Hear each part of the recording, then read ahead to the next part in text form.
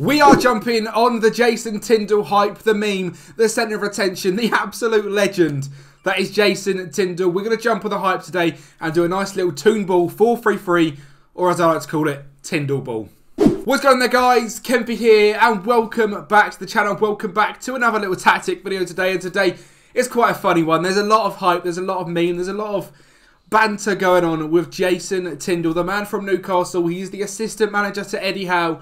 As you can tell from the thumbnail, he likes to be the main guy, and I think everyone's said it on Twitter. You know, BT Sports are saying it now, Newcastle are saying it, Athletic Bilbao, and it's all just based on some Twitter account where some absolute legend noticed Jason Tindall just loves being the centre of attention. He has been for his whole career. So we're going to go through today, have a nice little Newcastle tactic, and obviously we're going to be basing it around Jason Tindall. If you can, make sure to like the video, subscribe to the channel, because as I record this, we are 7 subscribers away from 1,000 subs. So if you're not subscribed, like 80% of you aren't, smash that subscribe button and you will make my dreams come true. But you can see the first season with Newcastle, Jason Tindall as the manager. He's done a pretty good job. He got us top 4, 69 points, runners up in the Carabao Cup as well, and also 5th round in the FA Cup by Manchester City. So we didn't get knocked out by a bad team at all. And you know, top 4 I'm quite happy with Newcastle. For some reason, top 4 is going to be UECL, and it's because not UECL, UEL, so the Europa League, and that's because Arsenal come 8th, but won the Europa League, so a little bit annoying in that one. We are going to be 4th though, and we are going to be doing a nice little 10-year sim with Jason Tindall as well, but we're going to get into the rebuild at the end of the video, so stay tuned as to what I'm going to be doing on Wednesday, because it's going to be pretty fun and pretty wild. But in terms of data hub for this team, I've tried to make a tactic. I mean, the way Newcastle play is very shithouse. I don't know if I can say that. I'm going to say it. I'm going to say it's a shithouse team.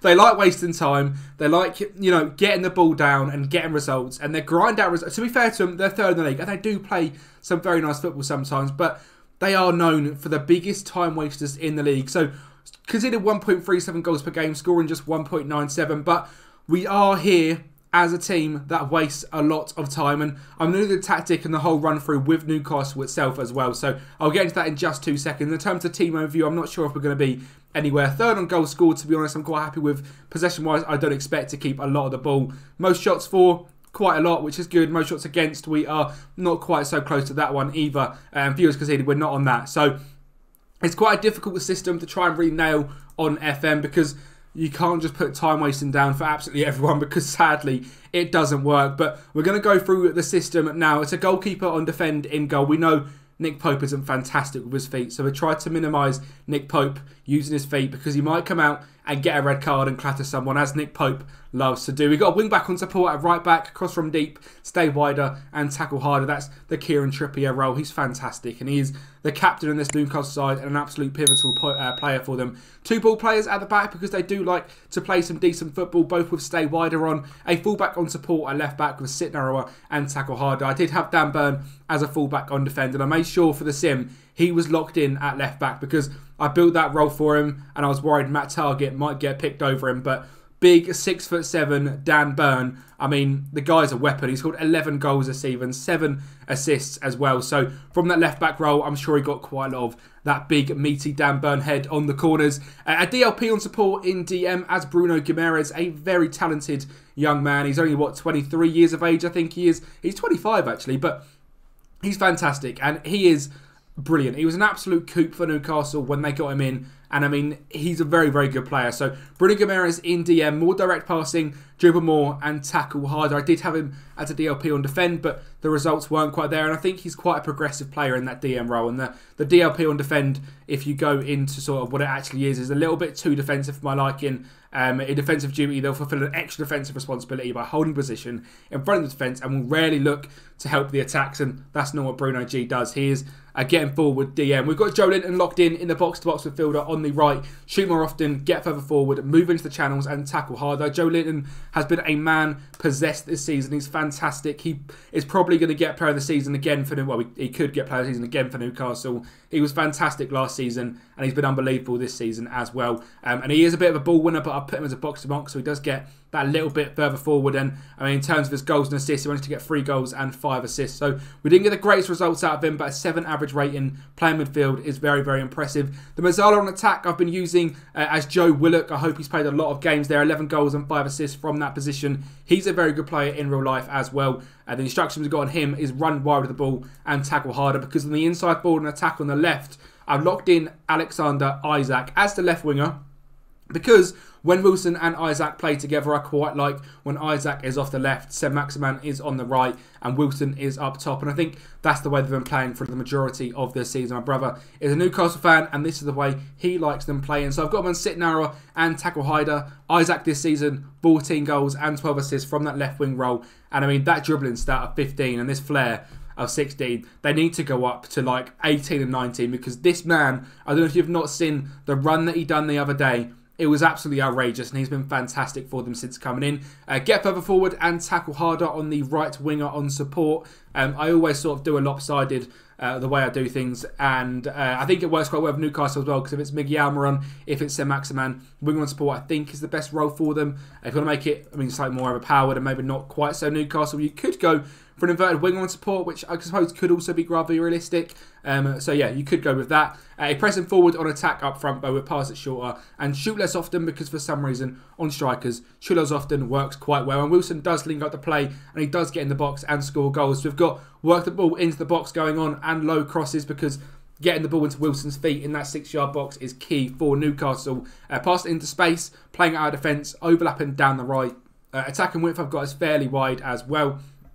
Shorter passing, slightly higher tempo, and the time wasting, I tried many sims with it on frequently, and it didn't quite go to plan. We didn't get the results out of it, and I noticed as soon as I changed that down to sometimes, it was quite a big difference. So that's what we're going to keep it on, and be more expressive and play for set pieces as well, because Trippier, unbelievable whipping the ball in. Dan Burn, he's got a big head, so we're going to try and get it on him. I've got it on roll it out from the back as Nick Pope again, and we want to stop him from using his feet. We're going to slow the pace down, because Newcastle do slow the pace down, but they do counter press and they do counter when they get the ball as well. I've got it on a lower defensive line, a higher press system, triggering the press as much as possible and preventing the short goal distribution, because again, they do press rather high up, and I've got it on get stuck in as well. And I think that's quite a good little recreation of the Toon 4-3-3, and for the memes, it's Tindall Ball. I've done sims as well with PSG and SC Freiburg, so let's go ahead and see what the results are with them.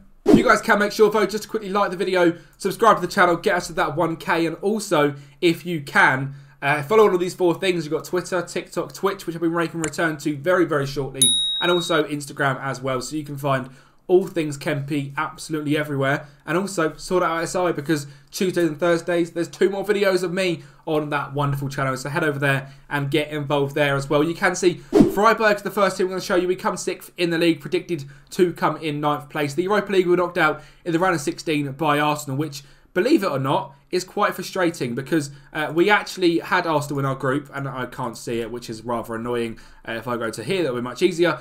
And we managed to win the group, but struggled against Arsenal. We won 3-2 in that game, but then we drew 2 in that game in the 97th minute, they scored. But in the round of 16, we did end up losing to Arsenal. And aggregate, it was 8-3. So they got a little bit of revenge on us, and we managed to go out in the Europa League. DFB Pokal, we played Dortmund and lost to them. But the Bundesliga, we did end up coming 6th place. Obviously, this tactic is built for Newcastle, so other teams might not adapt to it so well.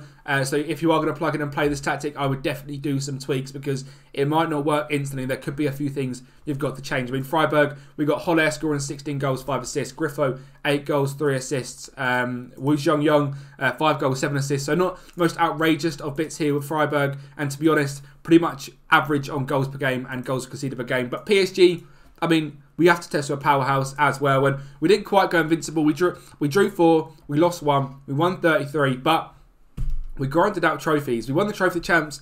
Obviously, we won Ligue 1. We won the Coupe de France on penalties, 1-0 versus Montpellier. And we also won the Champions League, 0-0 on penalties against Milan. And I quite like that. I was going to, you know, I often look for a massive win in the Champions League final or the Coupe de France. I like PSG to smash through everyone, but it's quite nice. We built a Newcastle tactic, and we grinded out results. We conceded just 0.32 goals per game, scoring 2.66. And in terms of goals scored, it was quite well spread out as well. Mbappe, Neymar, Messi, Soler, Renato Sanchez, all getting above 10 assists. Messi getting 28 assists, Mbappe 17, Soler 12, Neymar 11, Vitinha, Fabian, Verratti, Renato Sanchez, Mendes getting right involved with the assists as well is fantastic to see. And in the league as well, with a dominant side, we were top of assists, top of goals, top of fewest shots against, most shots for, most points per game, possession was 62%, fewest conceded, and most clean sheets. 12 goals conceded in a season is very, very good stuff. So very happy with how the tactic test did go out,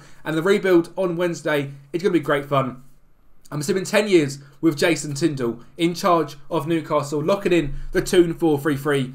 And I'm also going to sim 10 years with Eddie Howe, and he's going to be the centre of attention for that one. And we'll see how Eddie Howe versus Jason Tindall matches up. Who's going to win more trophies? Who's going to score more goals? Who's going to take Newcastle as far as possible with that beautiful Saudi Arabian money? Because they've got a hell of a lot of it. And I'm pretty much there with a sim on one of the managers. I've got to do another manager. So it's going to be great fun, and make sure to come back on Wednesday for that. Like the video, subscribe to the channel, and hopefully by then we've hit 1K, and if not, it's your fault. So subscribe, please, thank you, and have a good day.